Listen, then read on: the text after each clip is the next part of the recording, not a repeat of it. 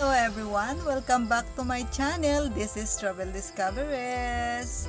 I'm back again. Today's topic is we'll discuss about information for nationals of Ukraine, immigrant and non-immigrant visas, updates in Ukraine, newly scheduled immigrant visa appointment, requesting expedite processing of I-130 petition for certain I-130 U.S. citizens petitioners, and requesting expedite immigrant visa processing from NVC or National Visa Center, and transferring immigrant visa cases from NVC, humanitarian parole, and refugees status. All of that, guys, we will discuss after this shout out. But before we started our shout out, I want to say thank you to all my subscribers for commenting, watching, and supporting my channel. And especially shout out to our new subscribers, King Obanya. Thank you so much for subscribing. Welcome to my channel. And also shout out to Vilas U channel, Raj Bear Chahal, and Andrea May Rivera. Thank you so much for the comments. I really appreciate it. I hope you will stick around until at the end of this video. And guys, please finish watching of this video until at the end, because this is a big contribution to the growth of my channel. Again, thank you so much. Let us further ado. Let's start. And also shout out to other countries such as United States, India, United Arab Emirates, and Bangladesh. Thank you so much. Disclaimer, this video is for educational purposes only. So let us further ado, let's start. Information for nationals of Ukraine. Last updated March 11, 2022. The Department of State is not offering visa services in Ukraine at this time. We can continue to encourage U.S. citizens in need of emergency assistance in Ukraine to fill out our online form. Guys, for the applicants in Ukraine and also the U.S. citizens that living in Ukraine, U.S. Embassy in Ukraine are announcing that the Department of State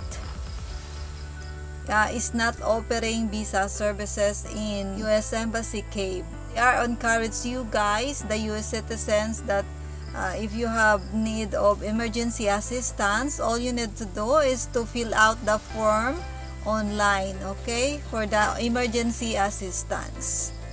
The Department of State is sharing the information below to further clarify visa options and outline alternatives to visas that Ukrainians may consider. It is important to note that a visa is not viable to achieve refugee resettlement in the United States. Non-immigrant visas are for temporary stays in the United States. They are not appropriate tool to begin an immigrant, refugee, or resettlement process. If you apply for a non-immigrant visa but are unable to demonstrate intent to leave the United States after a denied period in order to return to the residence abroad, a consular officer will refuse your application. All B1 and B2 visa applicants are assumed to be intending immigrants, and therefore ineligible for a non-immigrant visa unless they can establish otherwise. Non-immigrant visa applicants may apply at any embassy or consulate where they are physically present and where appointments are available. A full list of embassies and consulate is available here at https://www.usembassy.gov/. So guys, for the list of the US embassies that are available for immigrant and non-immigrant visas, you can go to their website for the full list of embassies that are operating, okay? So as a result of the COVID-19 pandemic, applicants may face extended visa interview wait times at some embassies and consulates. Appointment wait times are available at US visas.state.gov. So appointment wait times is you can visit their website. Once an interview appointment is made, applicants will have the ability to request an expedite appointment but must describe the unique circumstances that justify such a request.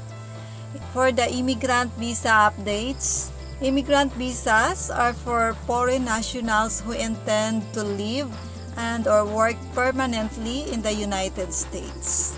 In most cases, a relative or employer sponsors the individual by filing a petition with U.S. Citizenship and Immigration Services or USCIS. Further information, immigrant visas can be found here at https://travel.state.gov/content/travel/en/immigrate.html.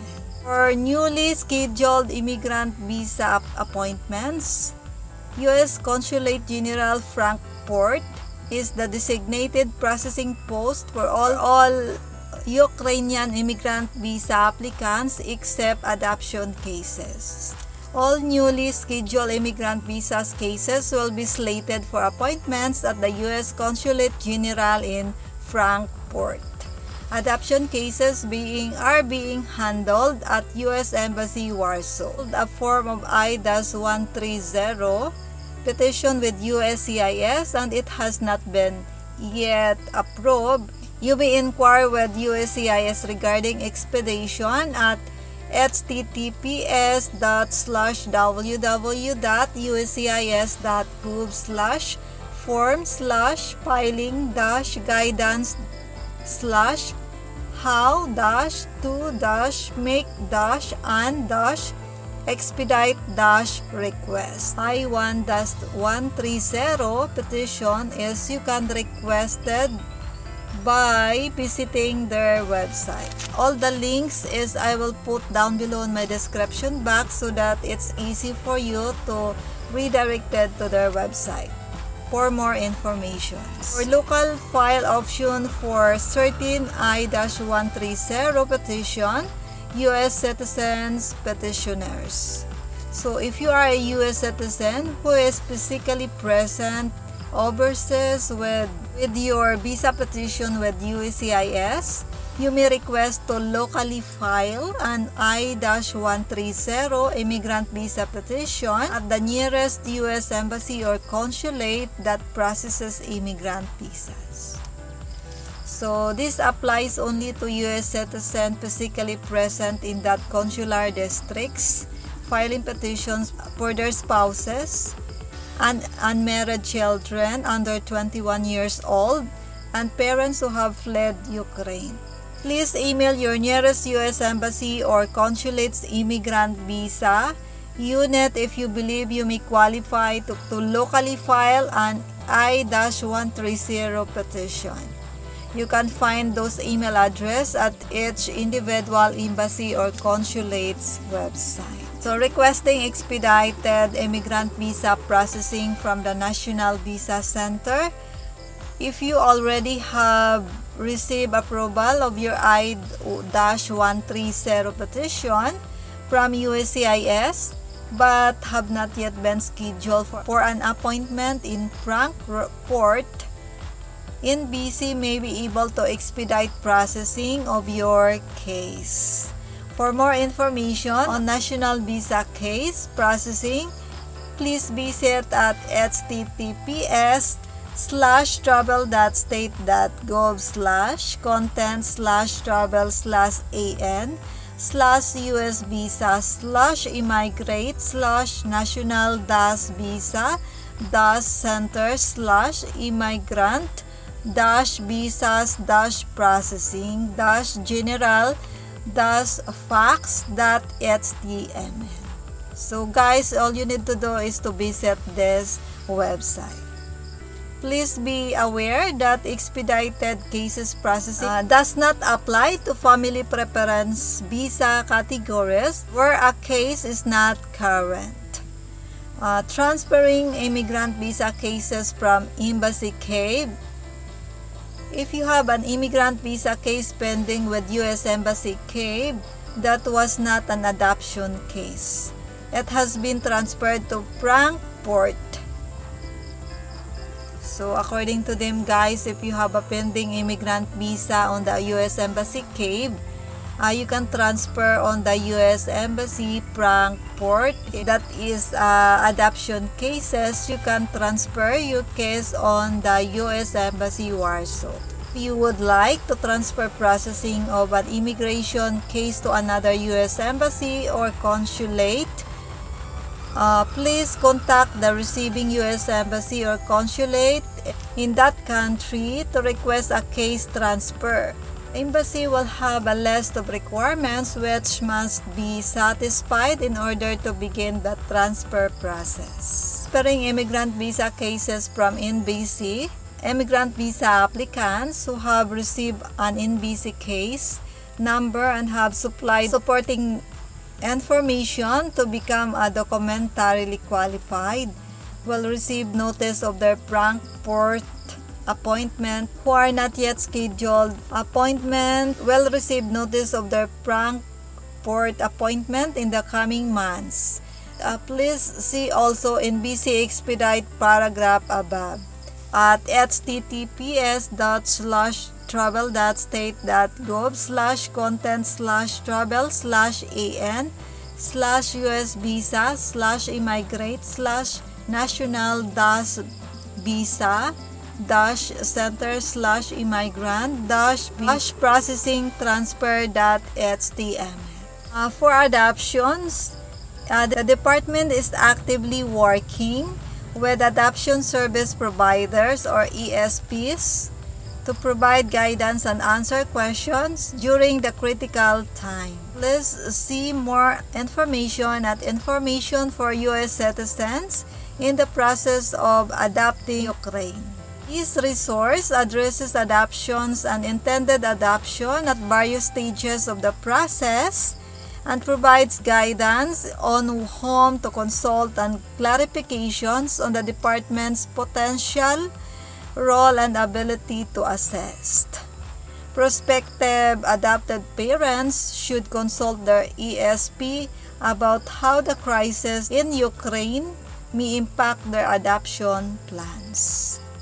Families who previously hosted a child but are not yet approved to adopt may wish to consult the hosting organization to learn what efforts are being made on behalf of the host child. For the COVID entry requirements, the U.S. Centers for Disease Control and Prevention or CDC has exercised its enforcement discretion to allow certain persons from Ukraine to travel to the United States without a free departure COVID-19 test until April 1. For more information, please refer to the CDC website at https://www.cdc.gov/quarantine/if-r-proof-test.html.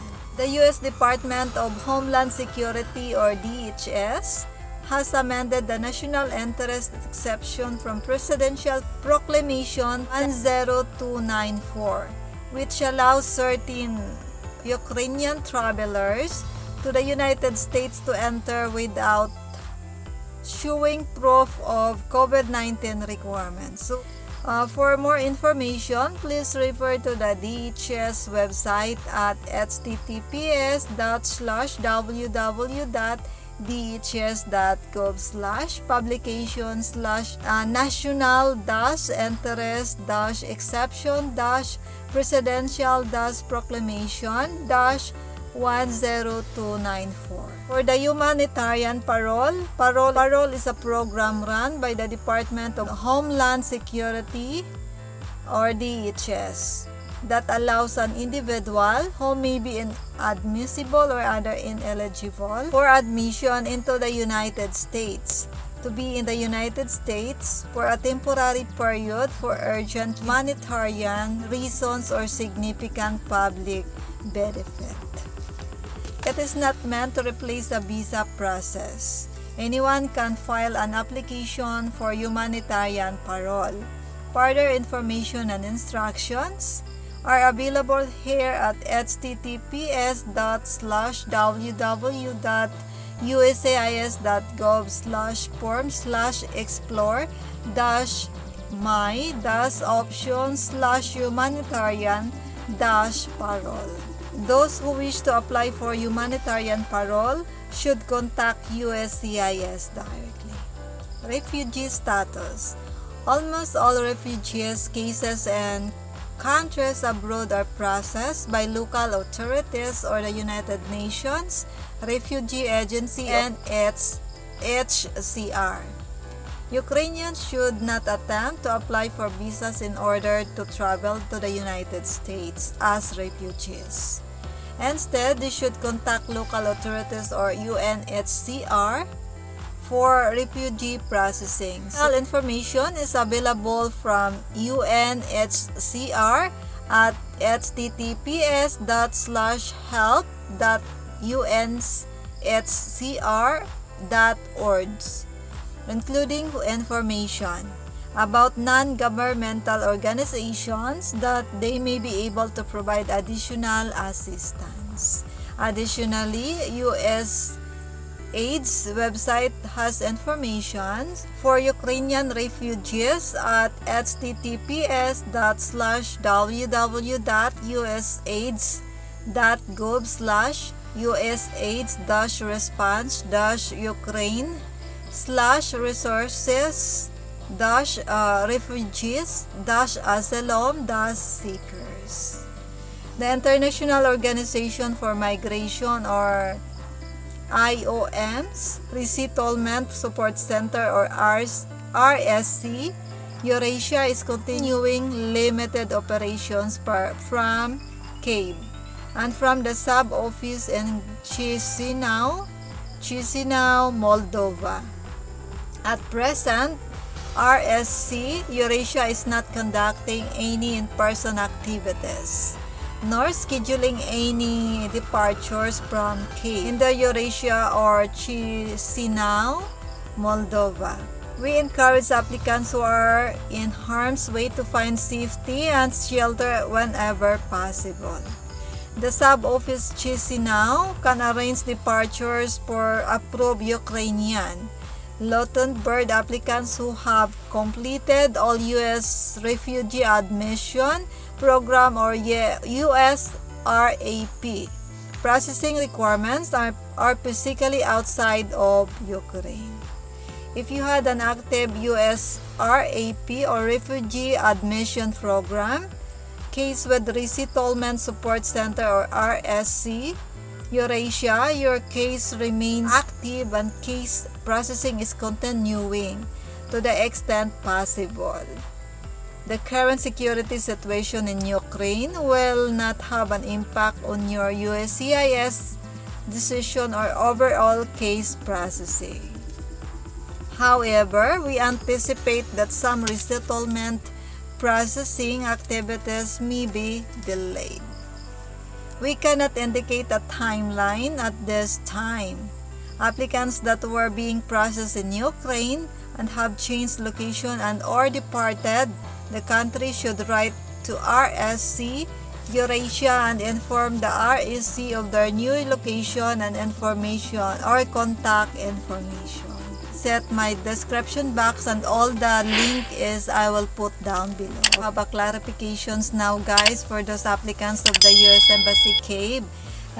You don't be worried because still your case is ongoing. All your immigrant visas transferred processing to the U.S. Embassy Frankfurt, okay? And for the adoption cases is transferred into the U.S. Embassy Warsaw. Guys, if you think that this video is helpful to you, consider to subscribe and also hit the notification bell so that if I have a new upload videos, you will be notified as soon as.